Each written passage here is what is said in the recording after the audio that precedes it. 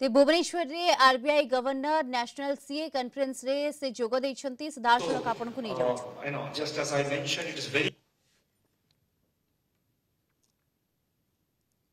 that profession. Ethics in every profession is, I think, a supreme requirement, whichever profession you belong to. In this background, I would like to stress that it is vital that auditors follow the code of ethics and other professional standards while discharging their responsibility. I'm happy to note that the ICAI has formed an ethical standards board for framing in ethical standards for chartered accountants in line with the international best practices on ethics and subject to local laws, that is subject to domestic laws and regulations, of course. Now, as and when this code of ethics is ready, I am sure this will certainly enhance the quality and consistency of services provided by the chartered accountants and would strengthen the public confidence in the profession. This is the point which I alluded to earlier. The audit community, as was pointed out earlier, has an important role in the growth of our economy because it's take a separate, I think, conversation, please. Take a conversation, one distract. Thank you. So, so therefore, I think together every stakeholder in our economy, including the auditors, have have a prime responsibility in the growth story of India. We have aspirations of improving our growth trajectory in the next few decades. Going into India at 100, that is in 2047, we have huge growth aspirations for our country and for our people. And I think in this task, every stakeholder in the system, in the economic system, including auditors, have a very important role.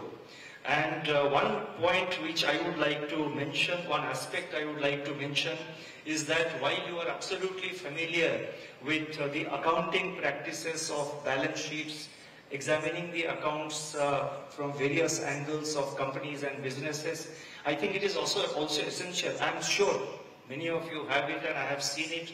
I can say that many of you possess that capacity. Many of you possess that knowledge. I can say it with confidence on the basis of my personal interaction. But it is also very important for auditors to have a good understanding of the working of our overall macroeconomy. I think because you are doing audit of businesses, and the businesses, whether banks or non-banks or a manufacturing company or whichever company, let it be, a service sector company, they are operating within an overall economic system.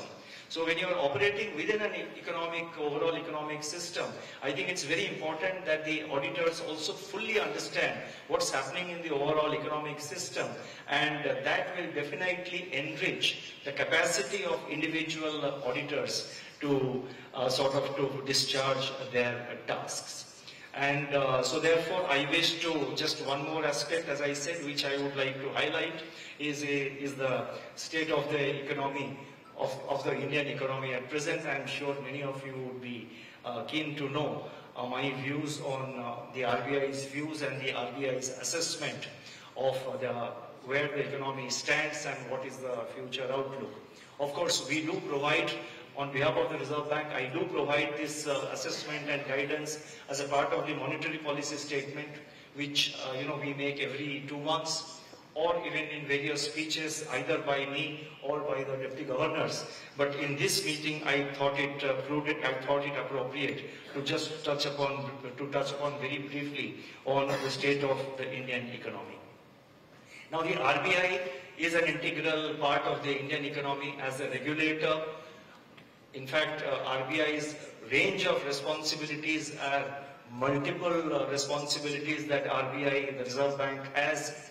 Unlike many other central banks which deal only with monetary policy or with a few other subjects together with monetary policy, Reserve Bank is among the very few central banks which has got such a wide range of functions, starting from monetary policy to banking regulation to foreign exchange management to payment systems to issue of currency notes, dealing with developmental issues like promoting financial inclusion, financial literacy. So, the range of responsibilities are of the Reserve Bank are one of the widest in the world. And therefore, the Reserve Bank is known as a full-service central bank. And experience has shown that throughout the journey of the Indian economy, the Reserve Bank has played a critical role in the development of our economy.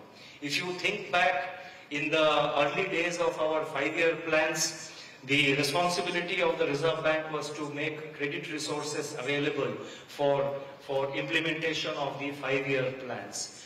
Provision of credit was an integral part of the early years of our independence in the 5-year plans, and the Reserve Bank was those days in the 50s and 60s focused on provision of credit and resource allocation for the economy.